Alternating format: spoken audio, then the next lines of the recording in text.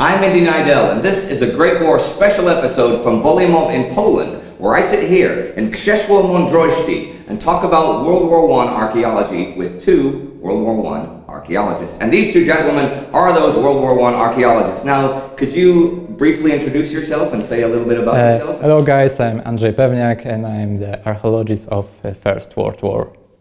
Hi, I'm Tomek Myśliwiec. I'm also archaeologist and philosopher.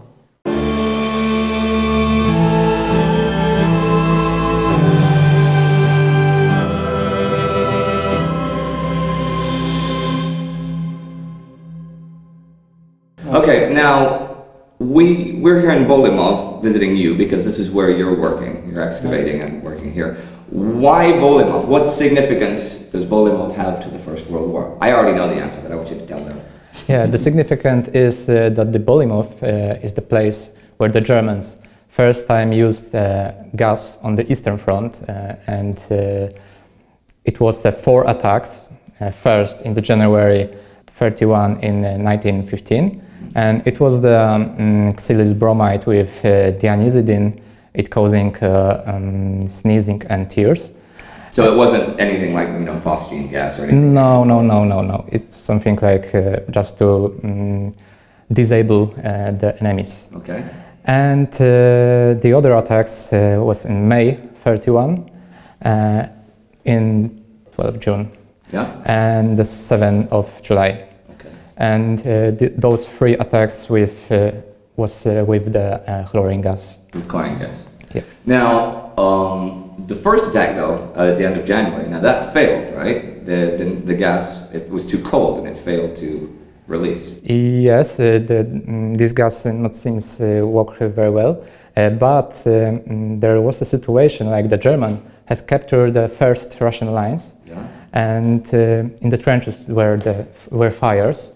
And the fire has, due to higher temperature, caused this gas works better, and the Germans suffered themselves from their gas. From their own gas. Yes, and only volunteers are stayed at these trenches, and other has just come back. Now that was something I actually did not know about that, so I'm very glad we came here today for that.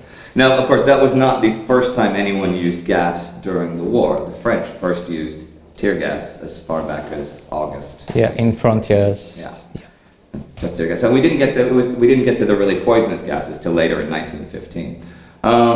Now, what exactly do you do? I mean, people watching, they're going to know what archaeologists do. They're going to know they dig. So, are you just digging for artifacts, or what? How would you describe what your actual work is here? Well, we are not just digging. To be honest, the digging is the last thing we are doing. Okay.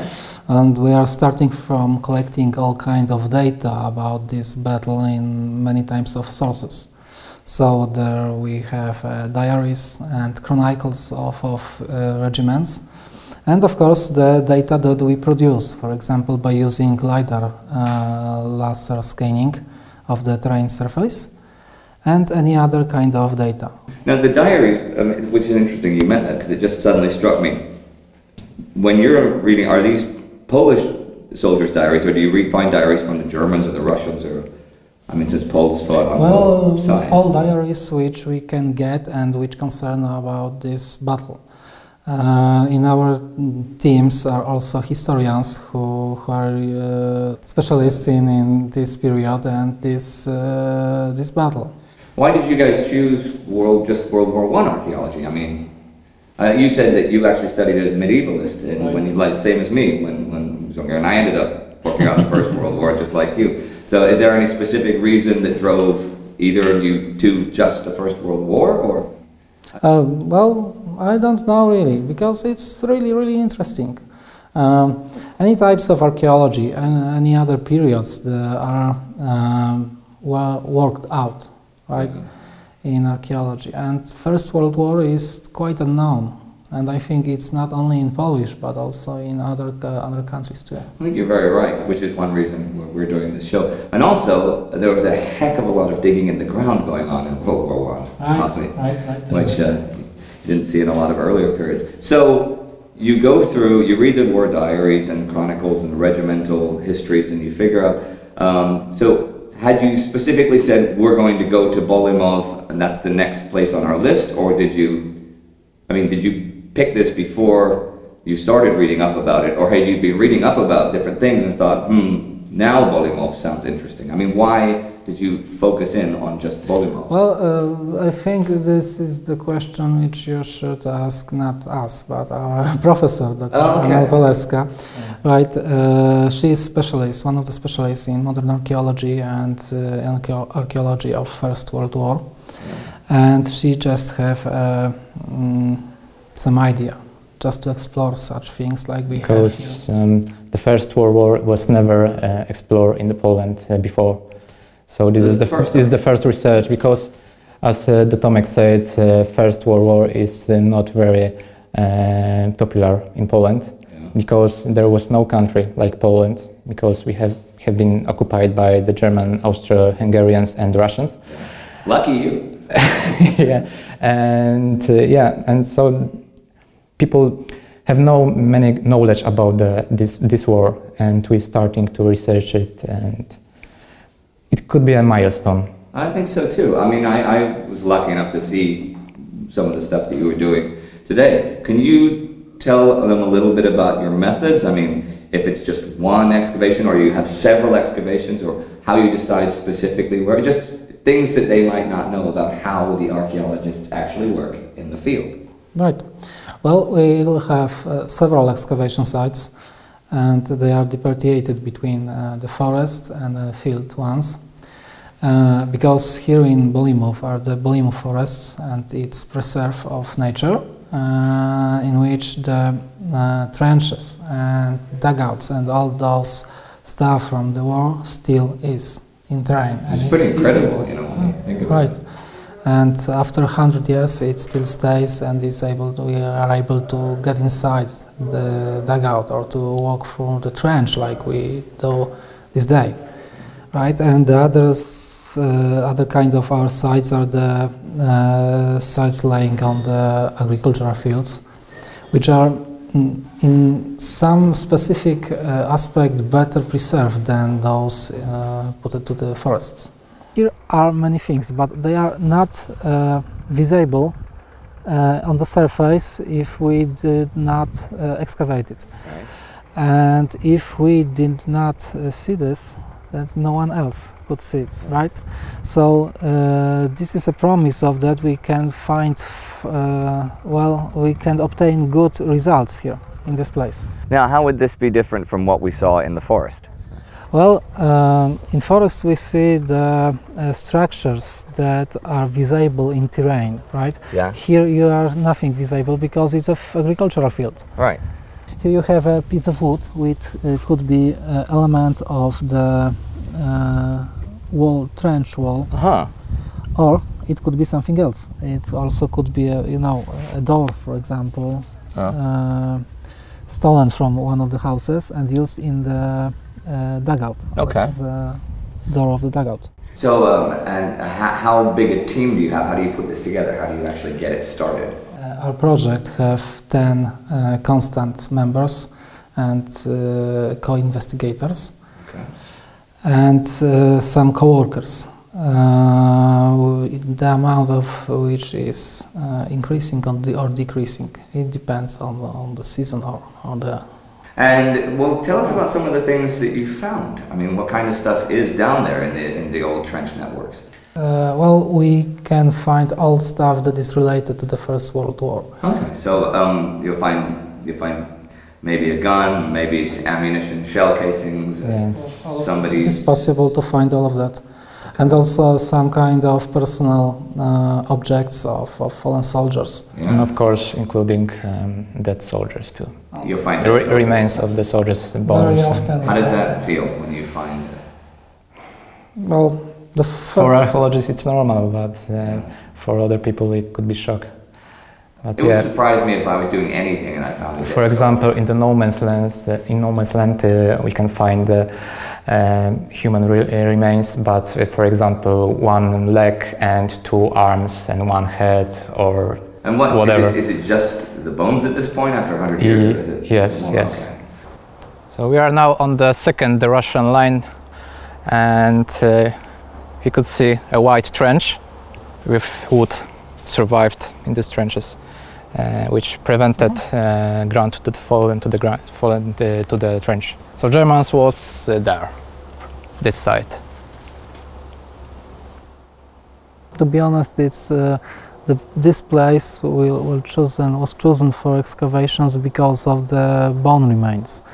They are not humans, but we don't know before because there's very little piece of the bones. So only after anthropological analysis you can say that it's human or not human. And all around still are laying human remains. Last year we found 2 legs, and there we have another dig site also is last year, when we have a Russian sub and rifle shooter position connected with very short communication trench with the fire trench, and inside was the grave, and it's a grave of at least 7 people, 7 soldiers, but they are not complete. There are, you know, in one part of this grave was only skulls and only legs in the other part and only hands in the other part, and no spinal cord, no ribs, nothing like that. So we interpret it like a process of cleaning the no man's land because of disease, right? Yeah. And people who do that, I think they just put out only this what they could put out, so hand or head or leg or something, and all this stuff from the inside body just lay this still in the field. Oh, wow. And we are finding here many remains, many, and no one is complete. Yeah. No other. Wow.